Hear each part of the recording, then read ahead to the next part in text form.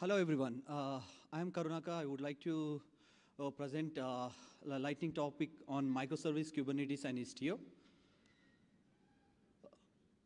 So, I would like to start about the evolution of microservices. What is microservices?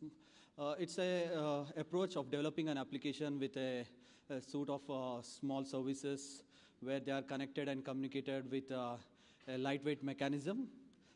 Using microservices, we have multiple benefits like developing independently, deploying independently. So we have a small focus teams who focus only on a particular services where each services can be mixed of different technological stacks.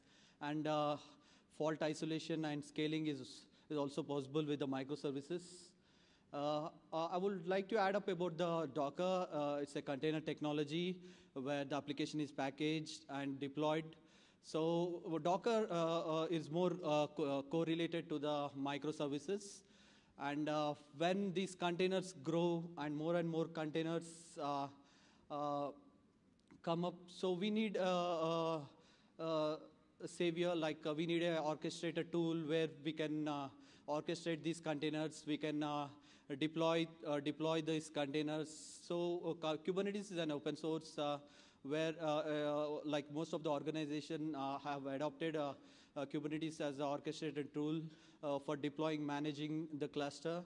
And Kubernetes has a lot of benefits, like it's useful for the cluster management, where there is a scheduler which takes care of the scheduling, and auto-scaling is an added benefit, and load balancing is taken care of the services monitoring. There is a Kubernetes dashboard, and service discovery and high availabilities are the benefits of the Kubernetes. So as the microservices grow bigger, the size increases, the managing of the microservices become harder, and we are facing some challenges after adopting the Kubernetes as well, where in real time it's more difficult. So what the challenges we are facing after in the microservices is ensuring the resource availability and managing the multiple clusters in multiple public clouds environments, and configuring networking, security, and many more. So what's next? So we need a solution, ISTIO. ISTIO is a service mesh where it's open source developed by Google, IBM, and Lyft. It's supported on Kubernetes. It leverages the sidecar model.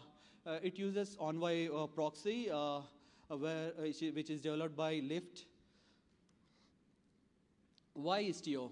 Like it's mainly reduces the complexity of managing the microservices for controlling, securing, and monitoring. And what is service mesh? Service mesh, like when application is broken up and discreted into multiple microservices, how these services are interacted is the service mesh. It's mainly runs on layer 7 networking for microservices. Let's know about the architecture of ISTIO. Like we have the control plane and data plane in the ISTIO architecture, where the data plane is where Envoy is proxy, which runs in the data plane as a sidecar proxy, which take care of the traffic. And we have Mixer, part of control plane, which enforces the access control and collects telemetry data. Pilot provides the service discovery and manages traffic, and ISTIO takes care of the user authentication. Benefits of ISTIO, it's mainly focuses on resilience, visibility, traffic control, security, and telemetry. These are the main advantages of using ISTIO to overcome the challenges. Finally, I want to say that Kubernetes and ISTIO is a great fit for modernizing applications, where it gives the benefits of better observability, control, and security. Thank you. So you can, if you have any questions, you can meet me at F5 booth, so we can discuss more and we can know more.